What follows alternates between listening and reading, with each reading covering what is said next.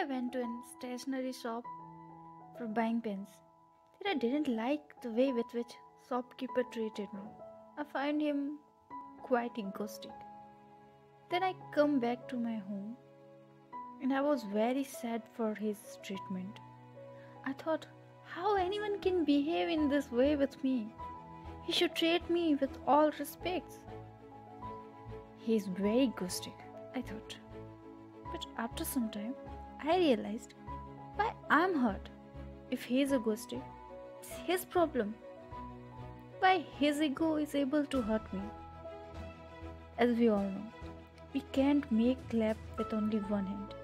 We need two hands for that. So if his ego can affect me, it simply means I have some ego inside me. Otherwise, how can I get hurt?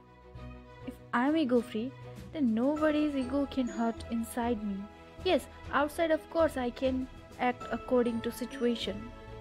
For example, if I didn't like someone's behavior with me, then I can simply say to that person humbly, please don't behave with me in this way. That's it.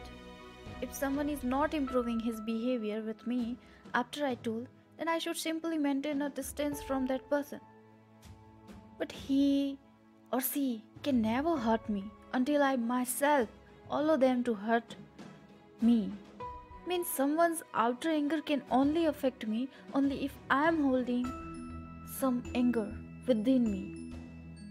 So in simple word, lesson of the day is outer world is simply a reflection of our inner world. If we are holding love, compassion and humanity inside us, then we are simply going to get back same in our outer world. Our vibe attract our tribe. So we really need less to change our outer world.